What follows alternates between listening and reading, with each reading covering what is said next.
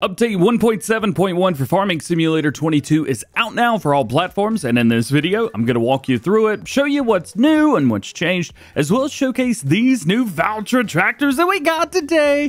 We're also going to go over the changelog. You can also check the timestamps down below to fast forward to whatever you want to see first. Otherwise, let's get it started. First things first, new Valtra tractors have been added. We've got 4 different models. We have the Q series. We also have the T series, the N series, and the smallest, the little A series. These are really easy to find. Just go into your store, go to brands, and go to the very bottom almost, and click on Valtra. Let's take a look at some of the customization on these tractors, starting with the Valtra Q series. This has 230 horsepower to start off with, a variable transmission, 460 liters of fuel, 31 miles an hour, max speed 9.3 tons, and it is 24 slots on consoles. This is the largest tractor that was added today. As far as customization, we have a front mount 3-point. We've also got a front weight holder. Then we have 180, 300, 420, 540, 660, 780, and 900 kilogram front weights. Wheel brands include Trelleborg, Michelin, Continental, Midas,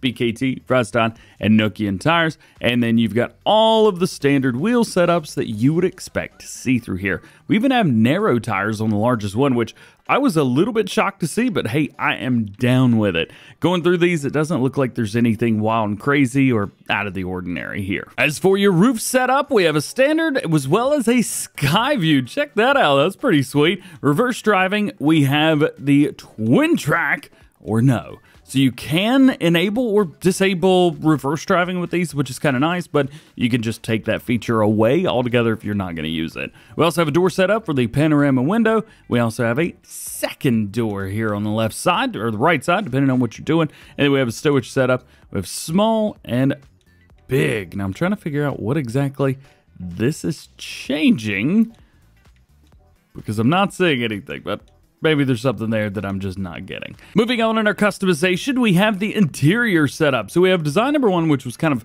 lighter colored, and design number 2, which is more darker colored. We also have a front loader for Quickie and Hauer. Engine setups, we have a 230 horsepower, 245, 265. We also have a 285, 305, and back down again. So 305 horsepower is as high as this one goes. Main colors include all of them. We even have some custom ones, including a black, we have a blue-gray, red, blue, that looks nice, and a custom green. But we have every other color under the rainbow in here. We'll go with that blue, it looks good. And the rim colors, basic F, base game gray, and every single color from there. Ooh, that looks pretty good. Yeah, man. Making our way down to the T series, you're going to see a lot of the same things here. So 210 horsepower, manual plus power shift transmission. So a different transmission in here. 380 liters fuel, 31 miles an hour, 7.3 tons, and it is 23 slots on consoles.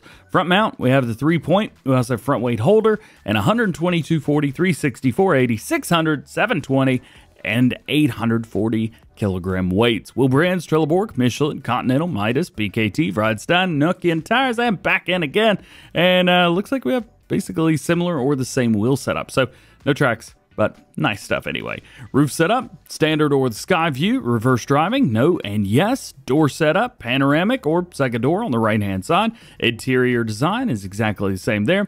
Fuel tank setup, so we have plastic or stainless steel. That's kind of cool. Front loaders, we have the Quickie or the Hauer or nada. Engine setup, we have a 210 horsepower engine. We have another 210 horsepower engine, but it changes up the interior. Check that out. That's kind of nice. And then we also have a 210 direct, which changes things yet again. And then we have a 230 active, Versu, and direct. So we have a lot of different options there. We even have a variable transmission right there at the top. That is going to be very nice.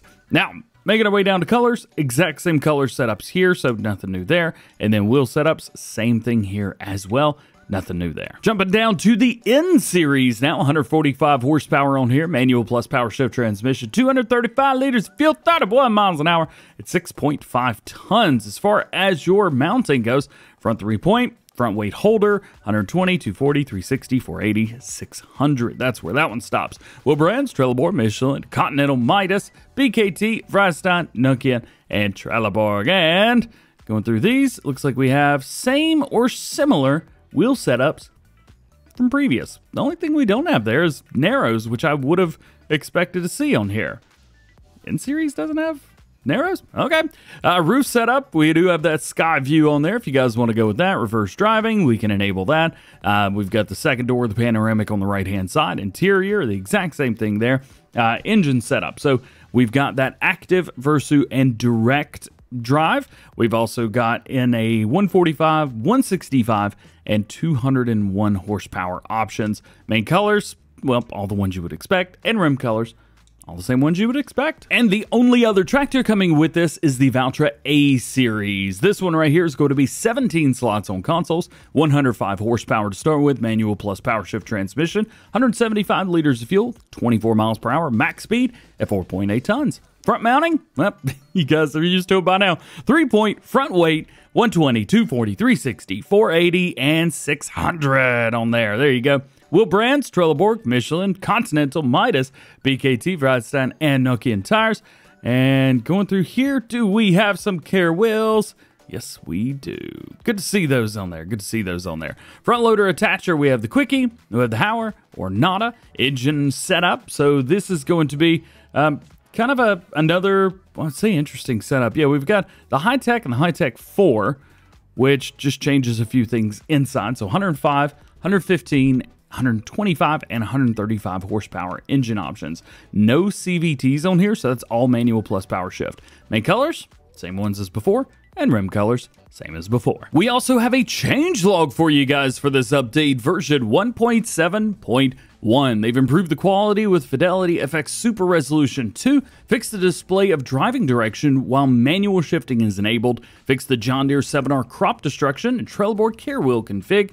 PS4 only. They fixed support for Logitech wheels, so your wheels should work now. Visual fixes for the Claas Zarian 5000, Claas Axion 800, Claas Liner 4900 Business. Visual fixes as well for the Verivet Hydro Trike, the MAN TGS TGS Truck, MAN TGX 26640. They fixed the schema for that. They've updated the Valtra brand logo and updated the lights on the Valtra G series. Again, they've also added the new vehicles, and of course, they give us that extra information at the bottom. As with all major updates of Farming Simulator, you may experience stuttering on the first game launch after the update when using mods or custom graphic settings due to shaders being recompiled. Let's talk about how to download it if you guys haven't gotten it already for whatever reason. Well, on Xbox it's pretty easy. What you need to do is go down to Manage Your Games, go to your updates, and you should see an update for Farming Simulator 22 right here. On Xbox, you can see the update is 541 megabytes. On PlayStation, it's almost just as simple. Go to Farming Simulator 22 and click Check for Update. You can see,